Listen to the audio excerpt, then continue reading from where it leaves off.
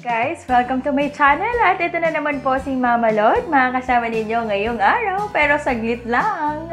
At syempre na-late ang aking update regarding sa semi-permanent eyebrow tint ng pangmatagalang kilay, di ba?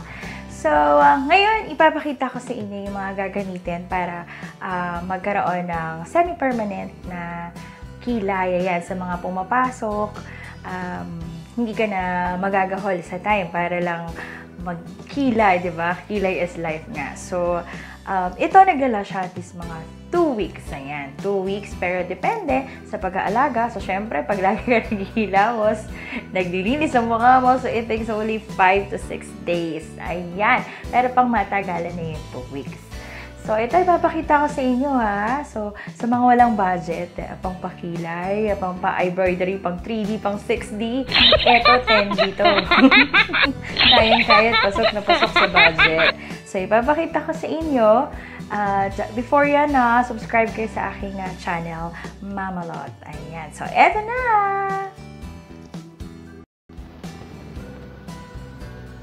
Hello guys! Ito pala, ito yung mga gagamitin natin for eyebrow tint. So, ito yung mga product natin na gagamitin. So, kung gusto mo ng medyo matagal-tagal na kilay at wala kang budget, ito. Mabibili lang sa Lazada, sa Buha, or i-type nyo lang sa Lazada pag nagsa-search kayo ng isang item. Sulat nyo lang is eyebrow tint. Ayan, semi-permanent eyebrow tint. I-search nyo lang siya sa search tab ng Lazada. So, may color black, may color brown din siya. Yan, may keratin na rin yan, or eyelash eyebrow tint. Ayan, search sa Lazada.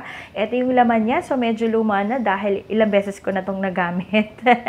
Matagal-tagal ko na rin itong nagamit. Ayan, siguro pang 7 times ko na siyang nagamit. Last year ko ito binili. Ang expiration niya pa naman is year 2021. Meron din tayong pencil. Gamit tayo ng pencil kahit ano, mura man yan o mahal. Ayan. So, mabibili lang yan kahit saan. And then, you also have the broke glass. Sa mga hindi marunong, ayan, pwedeng-pwede ito talaga sa mga walang talent sa pagkikilay. Ayan. Ito yung bibili natin. Mabibili lang siya for only 25 pesos. Dati nasa 50 pesos lang siya. 50 pesos. Pero ngayon 25 pesos na lang. Ayan. Ang pattern ka na sa mga hindi marunong magkilay. Gamit ang pencil, ilagay ang pattern tapos sulatan niyo ng pencil. Tapos after that, ayan, that's the time na pwede na ilagay yung pangkulay. Para lang kayo nagkukulay ng ng buhok ninyo. Ayan. So, yan, may mga pattern tayo. Iba-iba yung design. So, mamimili ka lang kung anong design. Sa mga talagang walang katalent-talent sa pagkukulay ng pagkikilay.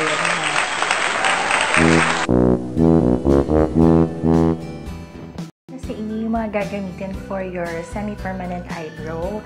So, hindi ka naman uubos siguro ng at least mga 300 pesos. Kasi nagastos ko dyan. Since before, ang price ni eyebrow tint is 300 pesos. Pero ngayon, when I check sa Lazada, nasa 125 pesos. Meron ding nagbibenta ng worth 150 pesos. And then yung Brow Plus, before that is 50 pesos. Pero ngayon, nasa 25 pesos na lang siya. And then pencil, yung eyebrow pencil, kung meron kayo siya, I'm sure meron kayo yan sa bahay.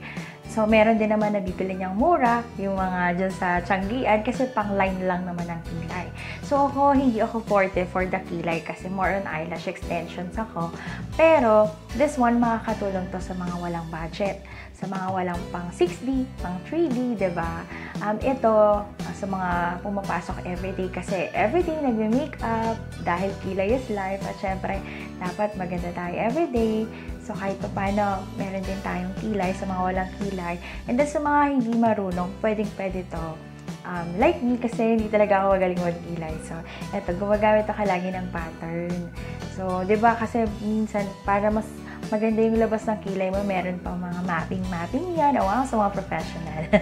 Sa mga magagaling talaga, yung mga nagsi-60, tsaka 3D embroidery. Ayan. So, this one para sa mga wala talagang budget. So, hindi ka aabot ng 500 pesos for only 200 pesos. Meron ka ng pangmatagalang kilay, diba? So, this one, makikita niyo po siya sa Lazada. So, bili lang po kayo. Then, eyebrow class siguro 125 plus 25 plus shipping fee na 50 pesos. So, uubos lang kayo ng mga 200 pesos. Siyempre, pagka-apply niyan, meron ng papelian sa loob. So, may instruction.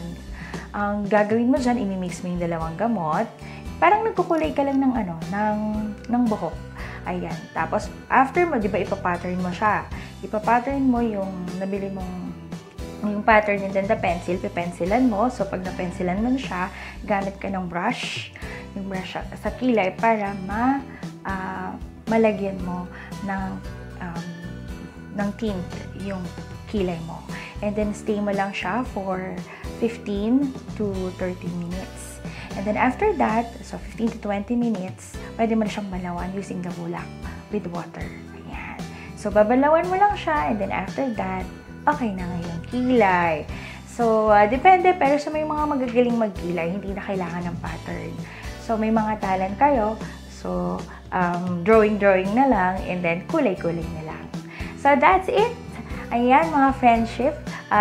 Subscribe lang po sa aking YouTube channel, Mawalang. Maraming salamat at see you soon sa susunod po na aking vlog. Thank you!